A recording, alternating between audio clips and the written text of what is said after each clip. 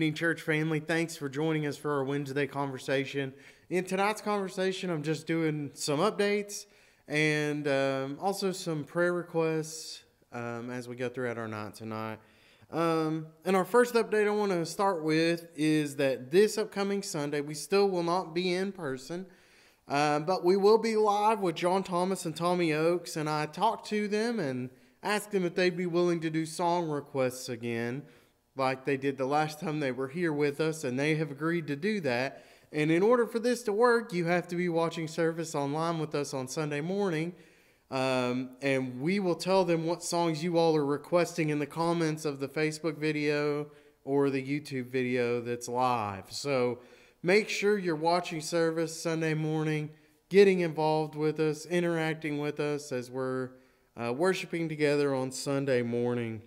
The next thing I want to tell you about is a special presentation. This was Angie's idea, and we're going to take it and run with it. We're going to do a special presentation, a video that'll go out on Christmas Eve. And what we want to do is get children involved reading scripture or singing a special song. So parents, what you need to be looking out for is for either Angie or I to be contacting you to get your kids signed up to come up here and record them reading scripture or singing their song so we can put it all together for our Christmas Eve service. And if we don't contact you, contact us. Either call me or call here at the church and leave a message, and I'll get back to you. We want to get your kids involved in our Christmas Eve video that we're going to put up.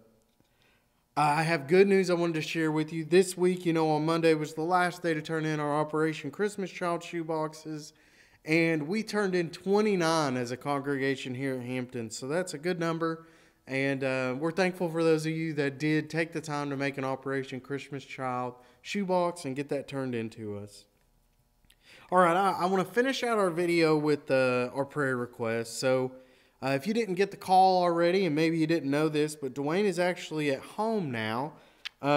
He still has quite a bit of a recovery ahead of him, so keep him in your prayers.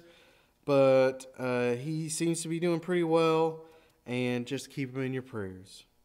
Our next request is for the family of Lecky Stanberry. This is Michelle Williams' mother. She passed away this morning, so please keep Michelle and all her family in your prayers.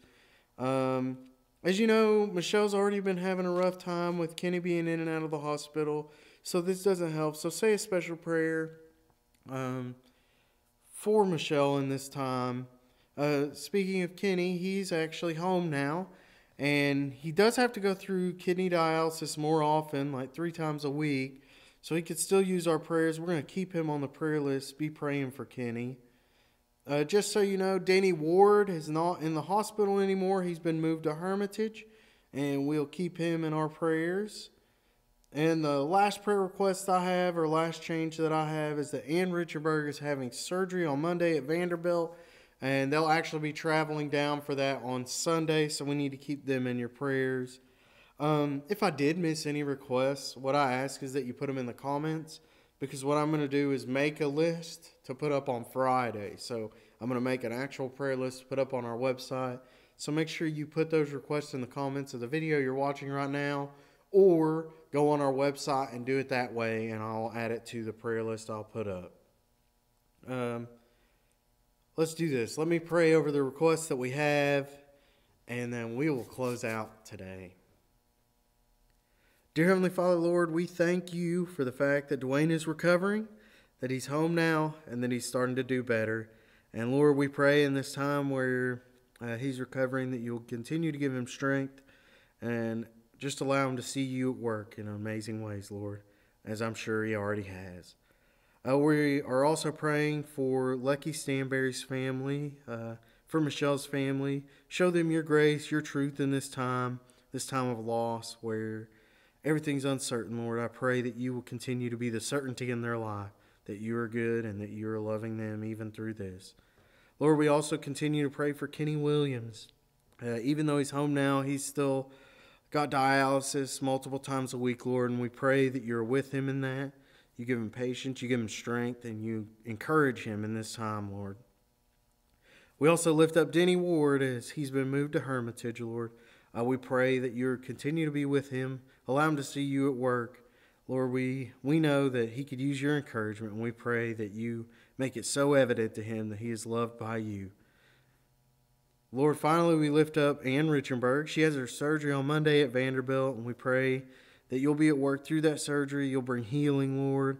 And we also pray for safe travels for them as they're heading to Nashville on Sunday. Lord, we thank you for this short time that we had together, and we pray that you continue to be at work and allow us to see you in huge and mighty ways. We love you and thank you. It's in the name of Jesus that we pray. Amen. As we close, I want to leave you with the scripture as we're going into Thanksgiving tomorrow from Psalms 107. It says, "Give thanks to the Lord, for he is good. His love endures forever." Remember that as you're celebrating Thanksgiving tomorrow. God bless you and have a good evening.